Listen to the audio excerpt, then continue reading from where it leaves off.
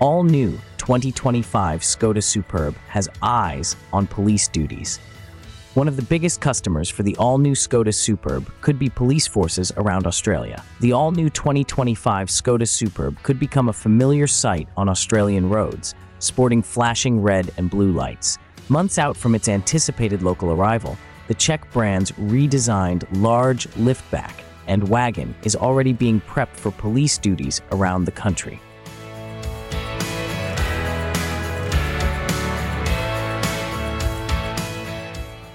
Skoda has been busy presenting the fourth-generation Superb to local police forces with the view to bolstering sales in a market segment that's declined in recent years and picking up fleet sales that previously went to the Volkswagen Passat, which has since been discontinued down under. While Skoda previously supplied Superbs to police in limited numbers, predominantly in Western Australia, the brand wants to cast the net wider with the all-new model.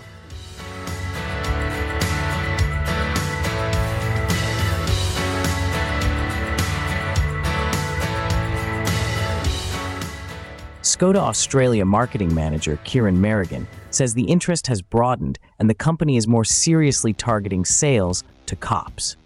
Most of the states we've spoken to are very interested, he said. Key to the new Superb's appeal is its lower center of gravity and the dynamic benefits that brings, because it is not an SUV. Police forces would like to have these sorts of cars because it has the space they need, the right capabilities, and SUVs can't satisfy the police forces in all situations, said Irmer.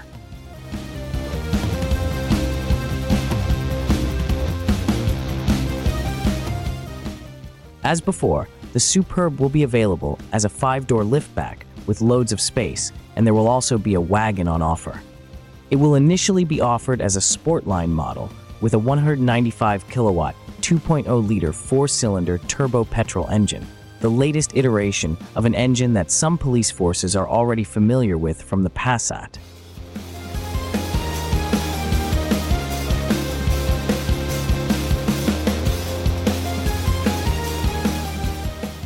And Skoda believes the Superb's punchy Turbo 4 makes it a candidate for highway patrol vehicles as well as more mundane general duties cars.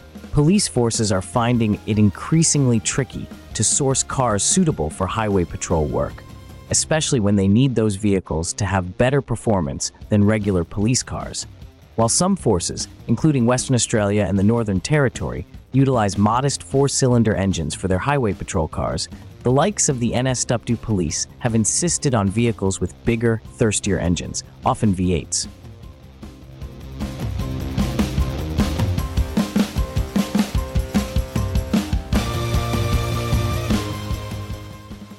That's despite being strictly limited when it comes to pursuits due public safety. Ultimately, police could make up a significant percentage of the new Superb's sales volume in the same way that police forces have accounted for a decent chunk of BMW 5 Series sales in recent years, in part due to modest sales forecasts.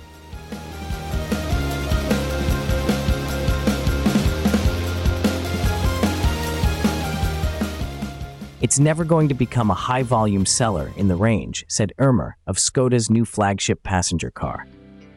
As with other Skoda RS models, the Superb could benefit from a version-specific body kit to match the extra grunt.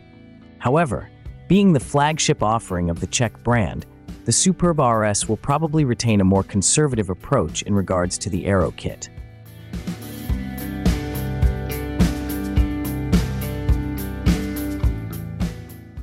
Our speculative rendering adds sportier bumper intakes, a new set of larger diameter but also aero-friendly wheels, and black trim replacing the shiny bits on the grille and the window frames.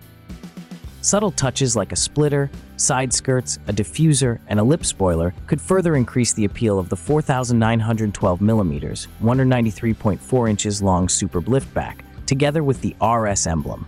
Chances are that Skoda could apply the same treatment to the more practical Superb Combi, making it a cheaper alternative to the Audi RS4, RS6 Avant.